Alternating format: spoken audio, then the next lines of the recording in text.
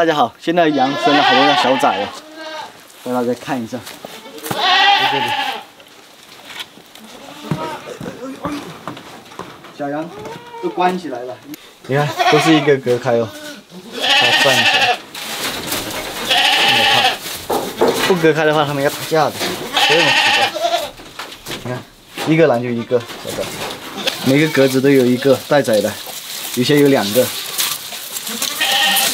都是很听话的，他们一放出来就要打架，要么就分不出来，他是哪个下的，很生气了。这羊很漂亮吧？啊，你看，它这个是昨天生的，昨天我在放羊的时候在路边上把它抱回来，全是公的，就这批生的，60%、70%，10条就有7条是公的。快找他妈妈啊！等一下，让我带你去找你妈妈。别哭了。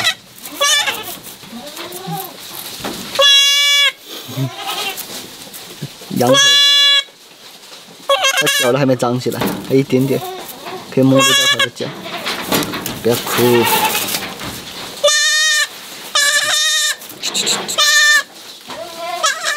生出来这么大，我以为很小啊！你看，这4、5斤呢，生出来的。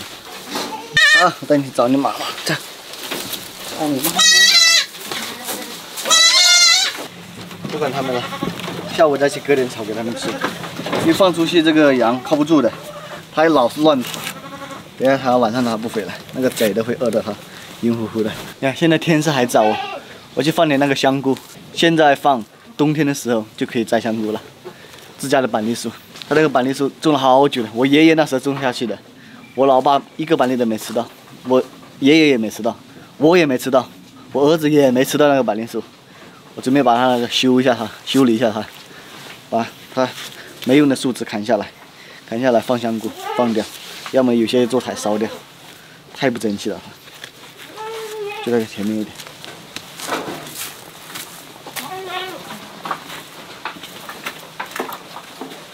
今年就算了，先砍一下它的树枝。如果今年还是不长的话，明年又从那个树底下全部砍掉。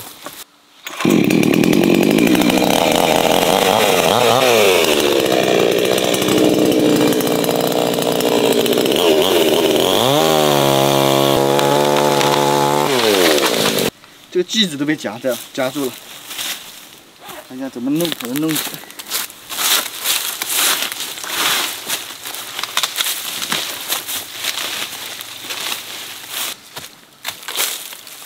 好了，等一下啊。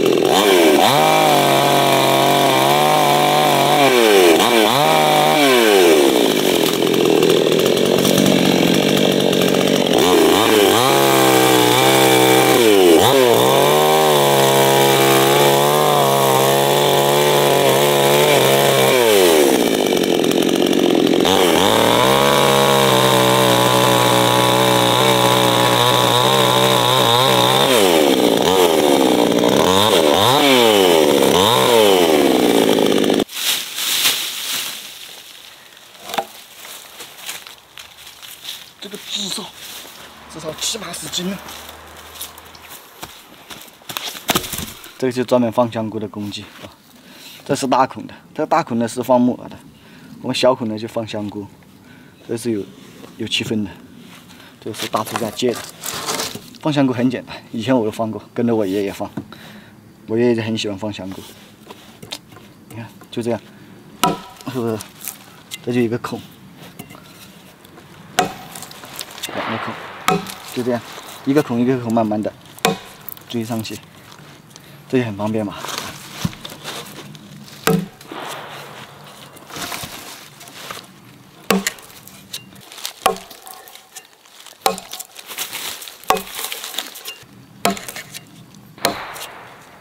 这个飞出的东西当然要捡到来了，不要用了那个，用了把它塞回去。就放这个香菇，应该隔个10厘米左右，就搞一个孔。这个差不多了，拿点种来放种了。这个，还要找一些这个篦子出来，这腾出来的这个篦子是有用的，就把它收集起来。 如果不把它搞进去也行，其实。这个就是市场上买的香菇种，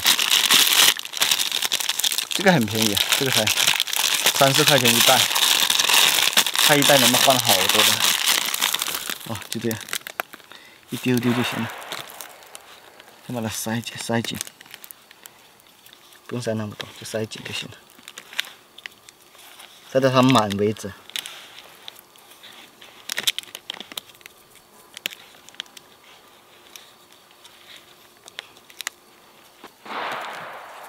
如果不塞满的话，到时候垂上去的话就是松的。这个就少了一点。敲的话就是这样子，把它敲回去啊，这样就可以了。 很漂亮吧？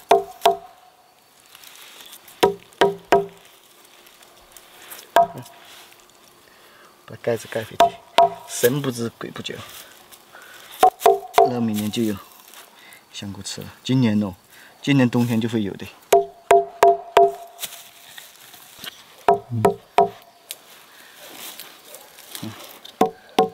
你看再敲回去的话，就更好。 它这个比较繁琐，其实也可以这样放的，就是这样，直接塞一头，再塞满一点，然后用锤子敲2下就行了。你看塞满这，然后再这样也行的，那就比较简单，就不用找那个那么麻烦。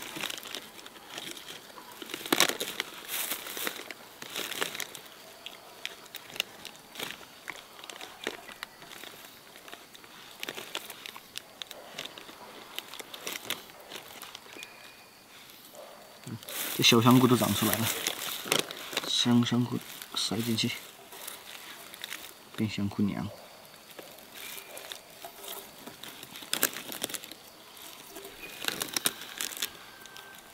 就这样就可以，也可以这样子，就这样，不用那个篦子了，就这样，这样敲一下也可以的。你放完之后还要。 堆在一起，让它的菌丝发酵一下。它就是那个，这个本来就是那个什么菌类吧，它要发酵的，发酵一下，然后再摊开就经常要淋一下水就可以了，平时都不用怎么护理的，很划算的。这放香菇是，你看这个4块钱的种，可以放很多的。这个菌种的话。 几袋的话可以放这一堆，摘香菇的话，这个要看运气的、哦。天气好的话，天气冷的话，越冷香菇就越多；天气越热的话就没多少香菇的。这个是有讲究的，看天吃饭这个。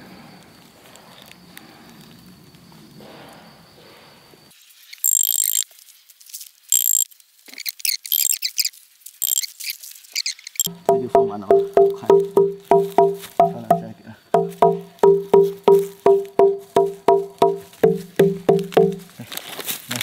这桶出去也放好了。啊，你看漂亮吧？全部把种子放进去，到时候它会到处都长香菇的。先放在这里。这个天色都有点晚了，你看开始回家了。这个明天来再放了。这一堆2个小时就够了，我可以把它全部放完。明天来，这个按时吃饭呢，身体是人生的本钱，不能把身体搞坏了。好，准备回家，收工。